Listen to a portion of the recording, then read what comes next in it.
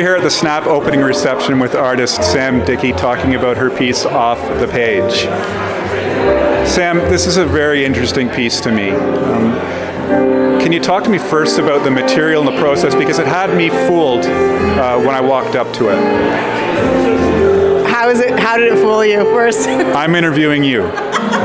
It fooled me because it looked like canvas. It looked like paper, and it isn't paper. Tell us what it is. Okay, so it is porcelain. Yeah, and it's kind of a new process. It's actually a prototype that I made while in residency in France earlier this year, actually in November of last year. But yeah, it's torn porcelain stacked really, really thin, and it's super fragile, but I do really like that effect of it looking like canvas or paper. It's certainly referential to those things. You said torn porcelain? Yeah. So when it's in a softer state? Yeah. And do you add the texture to it yourself?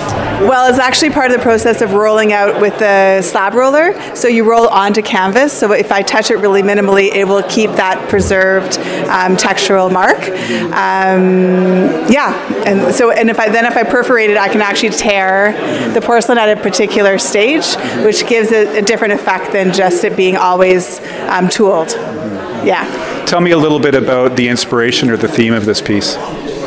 I was kind of re-engaging back with my first degree, which was in feminist studies and decolonial theory. So I was back at Emily Carr doing some fourth year level courses, thinking of the archival record and all the things that are left off the page. You know, 20 years ago we were talking about residential schools, and only now the news has caught up in the last few years. So that is like one of a bajillion examples across the world of so many things that are not talked about by official record. So I was thinking about those things and the things that are not included on any kind of page. So really it's about the spaces in between. So this piece is stacked, although there are spaces somewhat between being, you know, ununiform. And this work has gone into doing other projects where there are more specific spacings between each of the components, also referencing all that's left unsaid. Yeah, I'm curious about the stacking itself. Were you deliberate with the placement of the porcelain pieces, how they look when they stacked up? Is there composition to this as well? Yeah, for sure. I mean, the nature of clay is that it kind of folds when it's really thin, or it curves up a little bit. So I work hard to try to keep them flat as possible.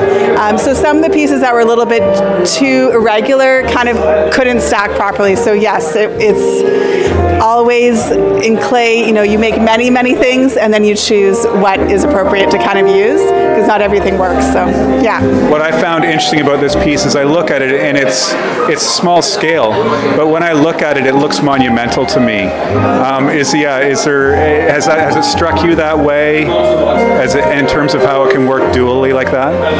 Well, I like that because it literally is a small prototype, but my work is actually very, very large scale. So I usually work with thousands of components at a time, and the piece that I'm doing right now with these similar components will be 20,000 strands in a very, very large commercial space. So yes, I do. The work that I do is very architecturally scaled, so the fact that one thing I've made here in an individual way that's small in a prototype actually still references what it is meant to be. So yeah, this is kind of the seed of the idea, is this piece. But it still stands alone nicely as its own piece. I think so. I liked it. I think it's a cool piece. It looks precarious, so it has a bit of a lean, which I love, that it feels like it could fall over. And I like that, the precarious nature of things, everything that is temporary, everything that is possible to erase or has been erased, all the things that are literally off the page. Like, I like that idea. Yeah, it definitely has its own gravity as a piece. Thank you. I like that. Small is sometimes good. When I work so large, it's actually amazing for me to work small. Yeah. So yeah. You don't have to think about physics as much. Well, true, but also it's good to think about pieces that can stand alone on a plinth, because I do more installation work. So making this piece for this show, or compiling it in a way that could be appropriate for this show, was it's good for me to do that kind of work as well. So.